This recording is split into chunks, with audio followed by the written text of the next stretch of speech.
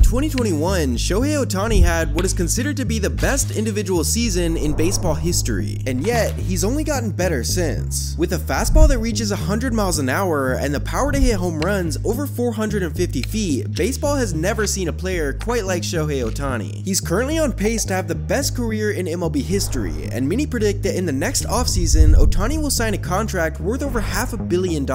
However, throughout his career, he's also been described as selfish, a major risk, and injury prone. But there's one thing we know for sure, in that ever since he picked up a baseball, it was evident that Ohtani was born to play.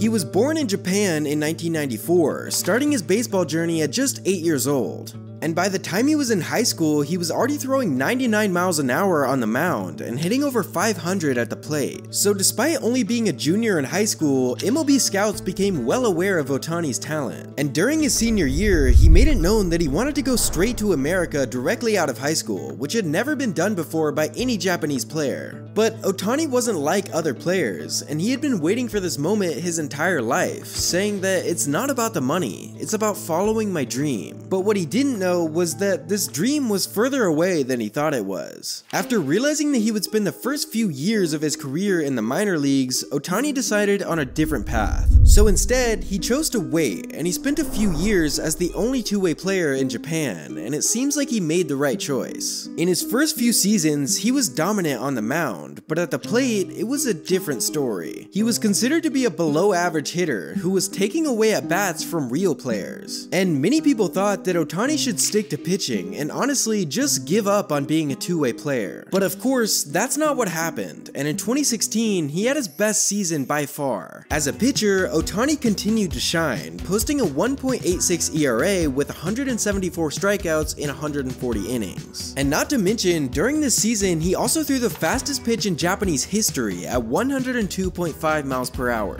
2016 was also his best year at the plate, and he was starting to prove that he was a real hitter, and not just wasting a spot in the lineup. In 382 plate appearances, Ohtani hit .322 with 22 home runs and an OPS a little over 1,000. So it finally seemed like everything was coming together for Ohtani, and one scout said that I've been doing this for 26 years, but I've never seen a skill set like this. And as you could imagine, this caught the attention of several MLB teams like the Dodgers, the Giants, and the Angels. So at this point, Ohtani was fully ready to make the move, but there was one problem. Ohtani was only 23 at this point in time, and he still had 2 years before he could be considered a free agent. And as a result, if he decided to sign with a US team before then, he would potentially be missing out on hundreds of millions of dollars. But honestly, he didn't really care, and in 2017, he ended up signing with the Angels for just over $2 million.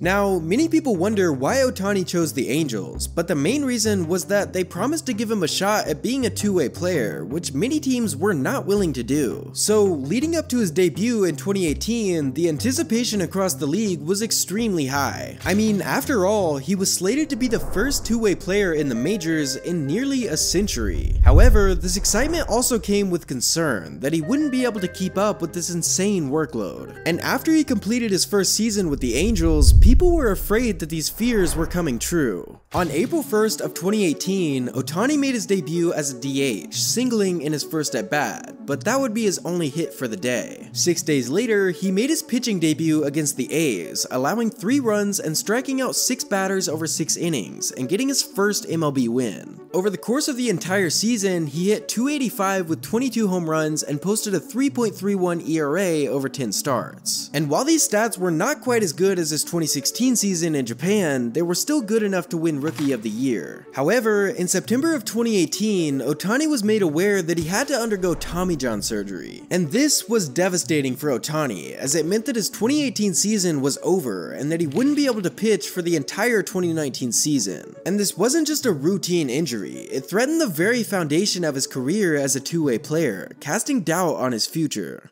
But despite this setback, Ohtani would have to settle for only being a hitter in the 2019 season. One of the major highlights of that year came on June 13th, when he hit for the cycle against the Rays, becoming the first Japanese-born player to do so in MLB history. Over the course of the season, he continued putting up solid numbers at the plate, hitting .286 with 18 home runs. But once again, injuries were proving to be a major issue for Ohtani. In September of 2019, he was once again shut down early for the season, this time as a result of knee surgery. And next season, his comeback as a two-way player proved to be difficult to say the least. In his first start back after Tommy John surgery, Ohtani was unable to record an out, and he was taken out of the game after facing only 6 batters and giving up 5 runs. And shortly after that game, he was shut down as a result of a strain in his pitching arm. Now, as a hitter, Ohtani also regressed with a 190 batting average, the lowest of his MLB career by far. So overall, this was not a good year for Ohtani, but it set the stage for one of the best comeback seasons in baseball history.